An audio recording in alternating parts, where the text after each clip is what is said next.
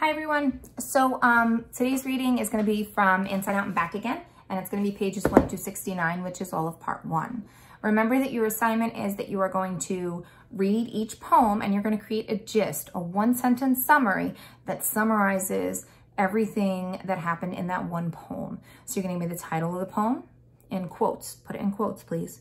And then underneath, just the 1 to 2 sentences. These are your notes, so make sure you can read them and don't write down what you think I want to see. Write down what you took away from each poem. So you're going to do that and you're going to have that on your papers, and then I'm going to give you a test and you're going to use your notes to fill in the answers. After each of my readings, you might want to hit pause so you can do it and write the gist, but enjoy.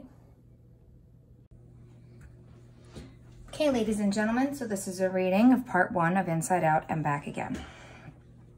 Just want to make sure this is on the screen right. So you guys are kind of stuck with my version of the book where I take notes and I write things down. So just bear with me and try to avoid looking at all my little notes. So this book was dedicated to the millions of refugees in the world. May you each find a home. Inside Out and Back Again. Part 1, Saigon. We read this in class, but I'm going to go over this one more time. 1975, Year of the Cat. Today is Tet, the first day of the lunar calendar. Every Tet we eat sugary lotus seeds and glutinous rice cakes. We wear all new clothes even underneath. Mother warns how we act today foretells the whole year. Everyone must smile no matter how we feel. No one can sweep, for why sweep away hope? No one can splash water, for why splash away joy? Today, we all gain 1 year in age, no matter the date we were born. Tet, our New Year's, doubles as everyone's birthday. Now I'm 10, learning to embroider circular stitches, to calculate fractions into percentages, to nurse my papaya tree to bear many fruits. But last night I pouted when Mother insisted one of my brothers must rise first this morning to bless our house because only male feet can bring luck.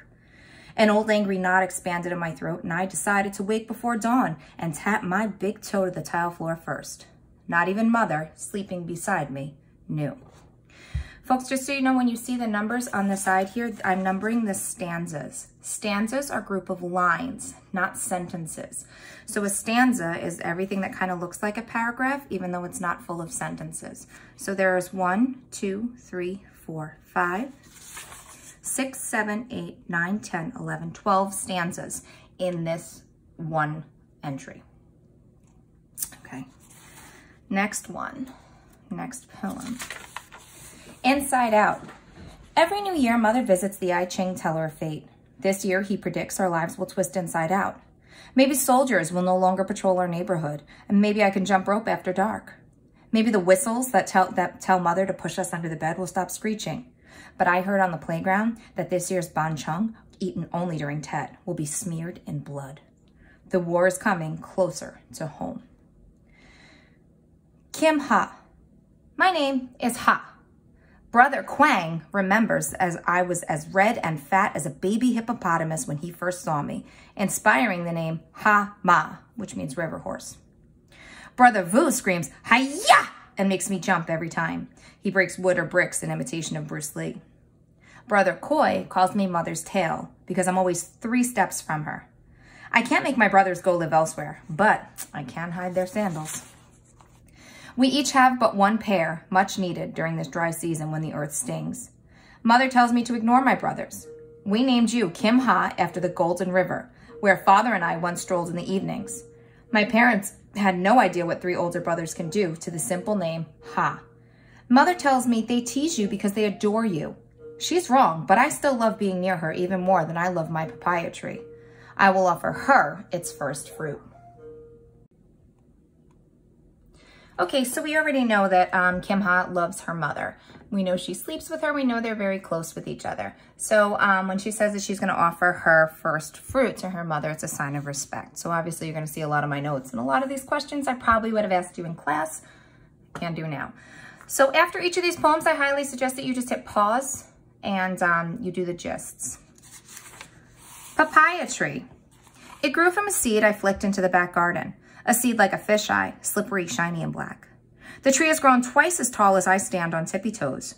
Brother Koi spotted the first white blossom. 4 years older, he can see higher. Brother Vu later found a baby papaya the size of a fist clinging to the trunk. At 18, he can see much higher.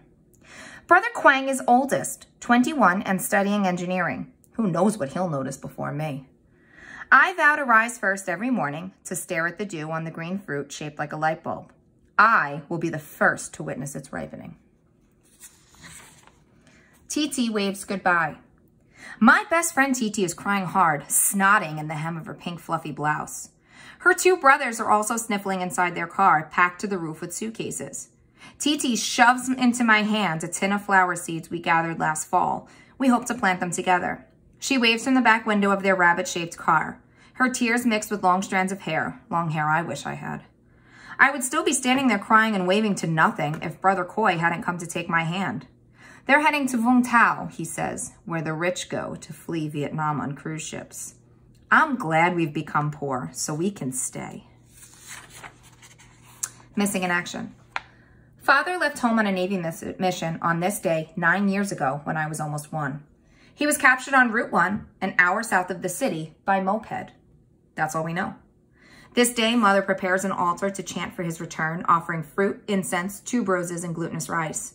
She displays his portrait taken during Tet, the year he disappeared. How peaceful he looks, smiling, peacock tails at the corner of his eyes. Each of us bows and wishes and hopes and prays. Everything on the altar remains for the day except the portrait. Mother locks it away as soon as her chant ends. She cannot bear to look into Father's forever young eyes.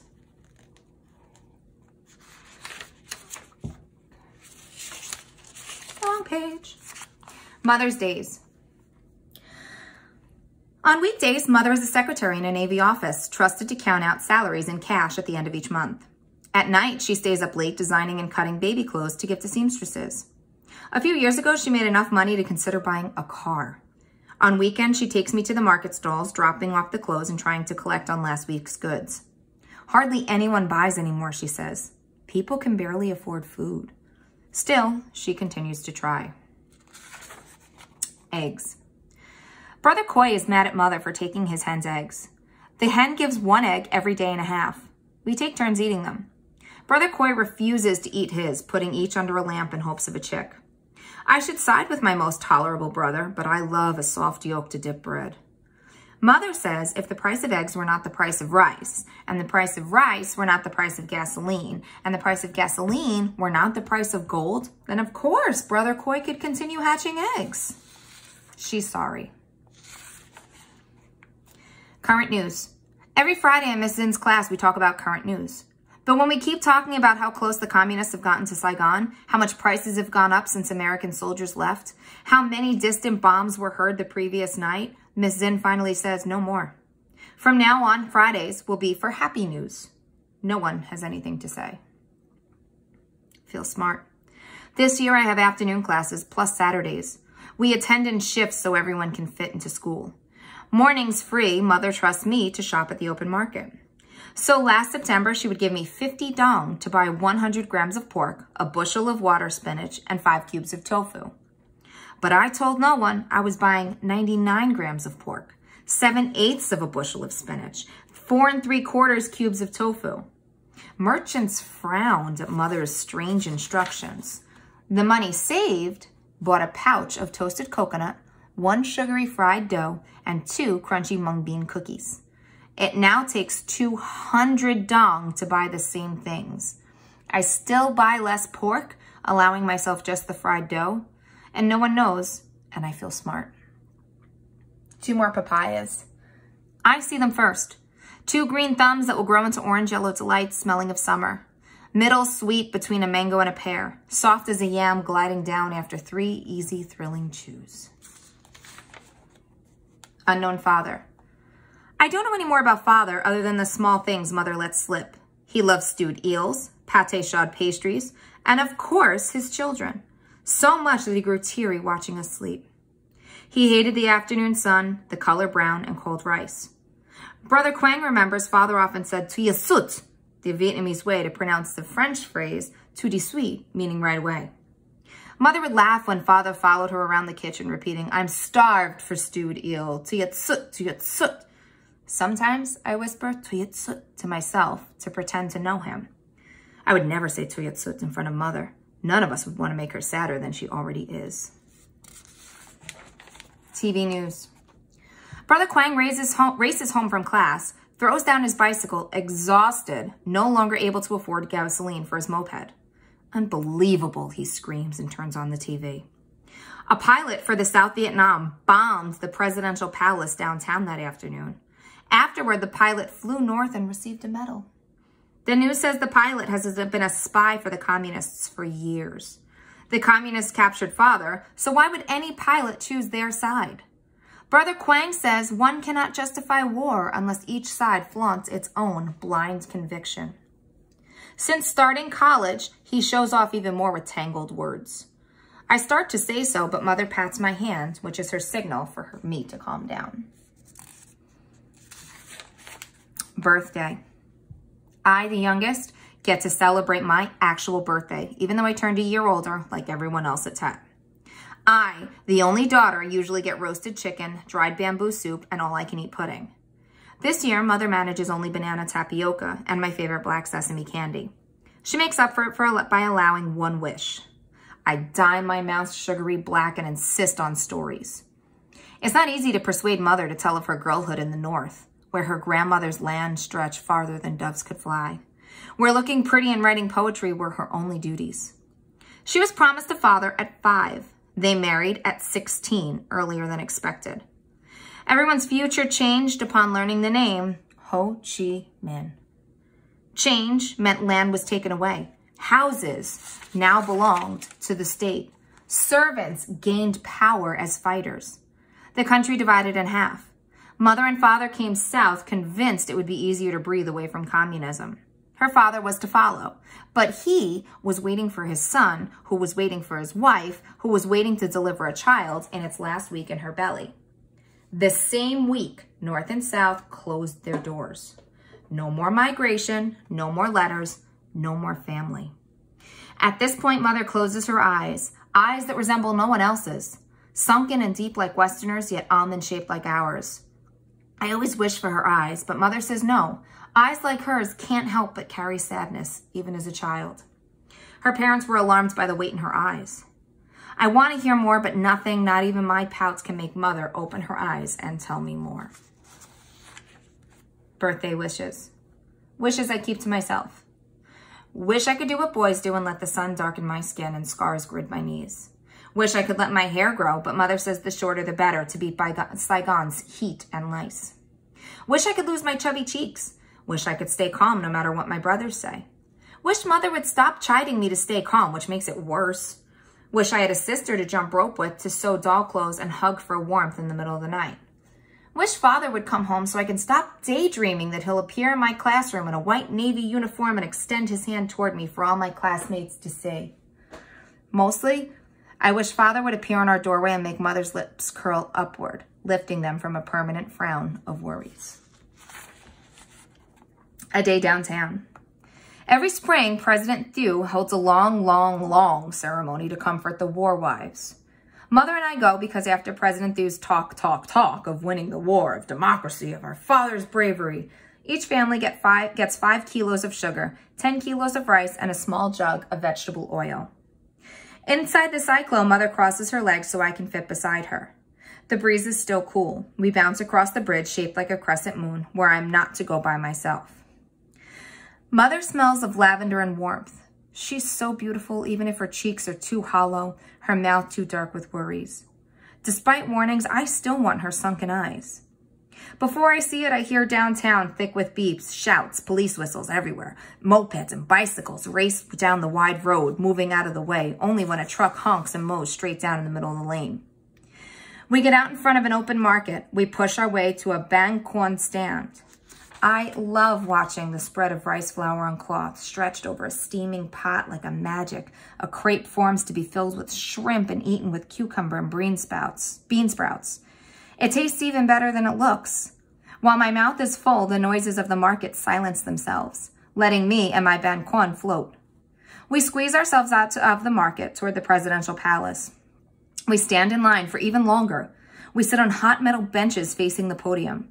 My white cotton hat and mother's flowery, oh my goodness, umbrella are nothing against the afternoon sun, shooting rays into my short hair. I'm dizzy and thirsty, and the fish sauce in the banquin was very salty. My mother gives me a tamarind candy. I've never been so thrilled to drink my saliva. Finally, President Thieu appears, tan and sweaty. We know you have suffered. I thank you. Your country thanks you. And then he cries, actual tears, unwiped, facing the cameras. Mother clicks her tongue. Tears of an ugly fish. And I know that to mean the fake tears of a crocodile. Twisting, twisting. Mother measures rice grains left in the bin, not enough to last till payday at the end of the month.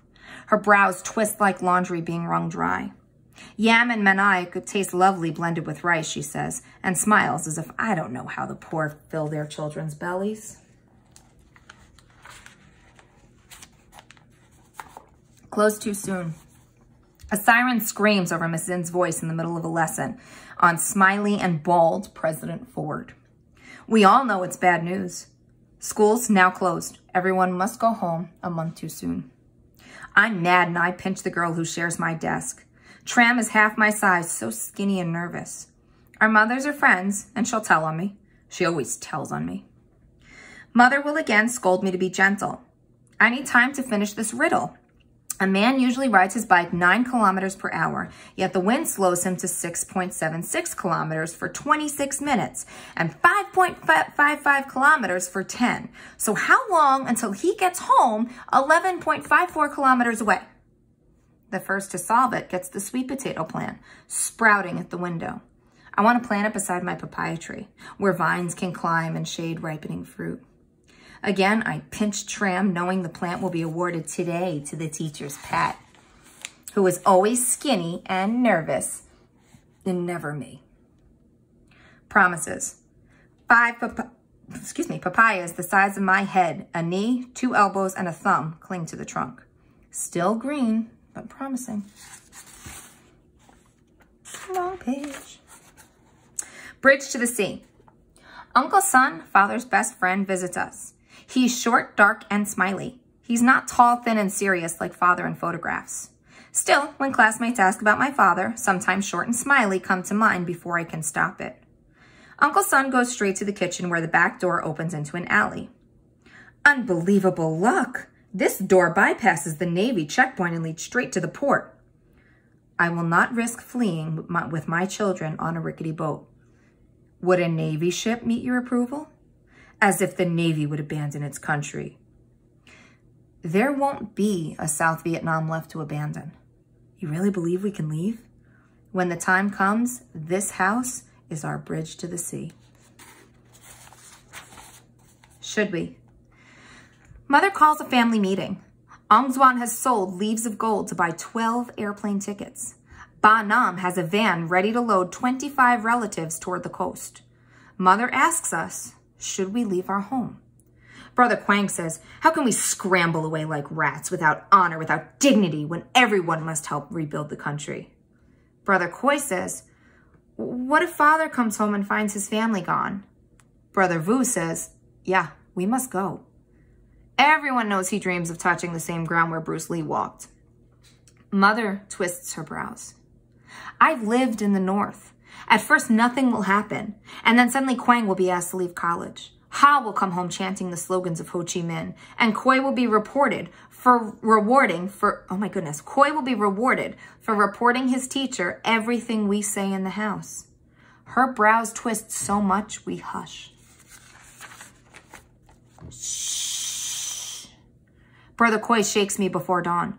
I follow him to the back garden, and his palm chirps a downy yellow fuzz just hatched. He presses his palm against my squeal. No matter what mother decides, we are not to leave. I must protect my chick and you, your papayas. He holds out his pinky and stares, stares, stares until I extend mine and we hook. Quiet decision. I help mother peel sweet potatoes to stretch the rice.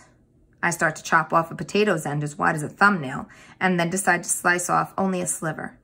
I'm proud of my ability to save until I see tears in mother's deep eyes. You deserve to grow up where you don't worry about saving half a bite of sweet potato. Early monsoon. We pretend the monsoon has come early. In the distance, bombs explode like thunder, slashes lighten the sky, gunfire falls like rain, distant yet within ears, within eyes, not that far away after all. The president resigns. On TV, President Thieu looks sad and yellow. What has happened to his tan? His eyes brimmed with tears, and this time they look real. I can no longer be your president, but I will never leave my people in our country. Mother lifts one brow. What does she think when she thinks I'm lying? Watch over us. Uncle Sun returns and tells us to be ready to leave any day. Don't tell anyone, or all of Saigon will storm the port. Only Navy families can board the ships. Uncle Sun and Father graduated in the same Navy class. It was mere luck that Uncle Sun didn't go on the mission where Father was captured. Mother pulls me close and pats my head. Father watches over us even if he's not here. Mother tells me she and Father have a pact. If war should separate them, they know to find each other through Father's ancestral home in the north.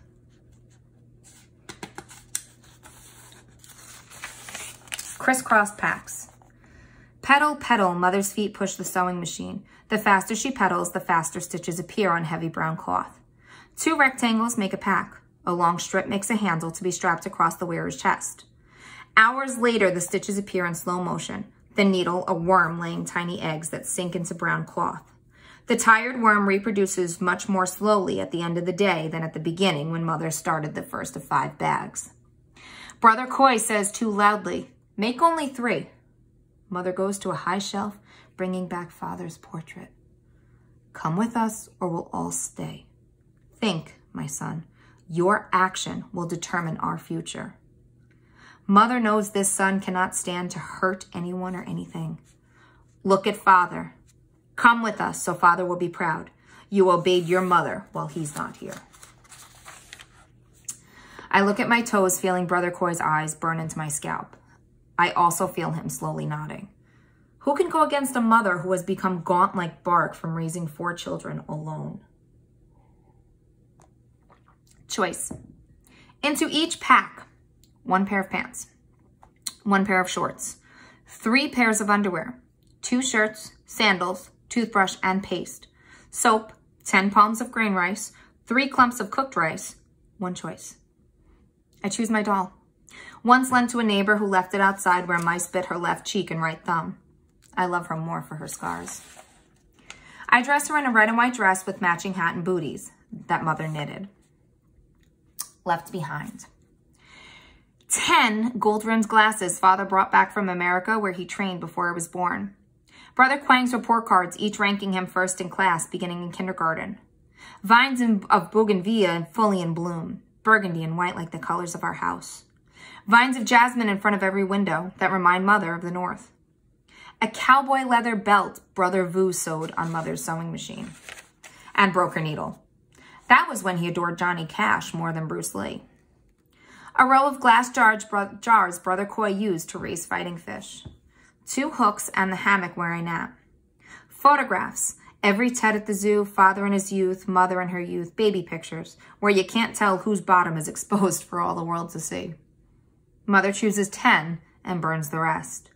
We cannot leave evidence of Father's life that might hurt him. Wet and crying. My biggest papaya is light yellow, still flecked with green. Brother Vu wants to cut it down, saying it's better than letting the communists have it. Mother says yellow papaya tastes lovely dipped in chili salt. You children should eat fresh fruit while you can. Brother Vu chops, the head falls, the silver blade slices. Black seeds spill like clusters of eyes wet and crying. Sourbacks. At the port, we find out there's no such thing as a secret among the Vietnamese. Thousands found out about the Navy ships ready to abandon the Navy. Uncle Sun flares elbows into wings and lunges forward, protecting his children. But our family sticks together like wet pages. I see nothing but backs, sour and sweaty. Brother Vu steps up, placing Mother in front of him and lifting me onto his shoulders. His palms press Brothers Quang and Coy forward, and I promise myself to never again make fun of Bruce Lee. 1 mat each. We climb on and claim a space of 2 straw mats under the deck, enough for us 5 to lie side by side. By sunset, our space is one straw mat, enough for us 5 to huddle together. Bodies cram every centimeter below deck, then every centimeter on deck. Everyone knows the ship could sink, unable to hold the piles of bodies that keep crawling on like raging ants from a disrupted nest. But no one is heartless enough to say stop, because what if they had been stopped before their turn? In the dark, Uncle Son visits and whispers to Mother. We follow Mother, who follows Uncle Son, who leads his family up to the deck and off the ship. It has been said that the ship next door has a better engine, more water, endless fuel, and countless salty eggs. Uncle Son lingers without getting on the new ship, and so do we. Hordes pour by us and beyond us. Above us, bombs pierce the sky. Red and green flares explode like fireworks. All lights are off, so the port will not be a target. In the dark, a nudge here, a nudge there, and we end up back on the first ship in the same spot with 2 mats. Without lights, our ship glides out to sea, emptied of half of its passengers. Saigon is gone. I listen to the swish swish of Mother's handheld fan, the whispers among adults, the bombs in the ever greater distance. The commander has ordered everyone below deck, even though he has chosen a safe river view to connect to the sea. Avoiding the obvious escape path through Vung Tau, where the communists are dropping all the bombs they have left. I hope TT got out. Mother is sick with waves in her stomach, even though the ship barely creeps along. We hear a helicopter circling and circling near our ship. People run and scream, "Communists!" Our ship dips low as the crowd runs to the left and then to the right. This is not helping Mother. I wish they would all stand still and hush. The commander is talking. Do not be frightened. It's a pilot for our side who has jumped into the water, letting his helicopter plunge in behind him. The pilot, who appears below deck, wet and shaking. He salutes the commander and shouts, "At noon today, the communists crashed their tanks through the gates of the presidential palace and planted on the roof a flag with one huge star." Then he adds what no one wants to hear. It's over. Saigon is gone.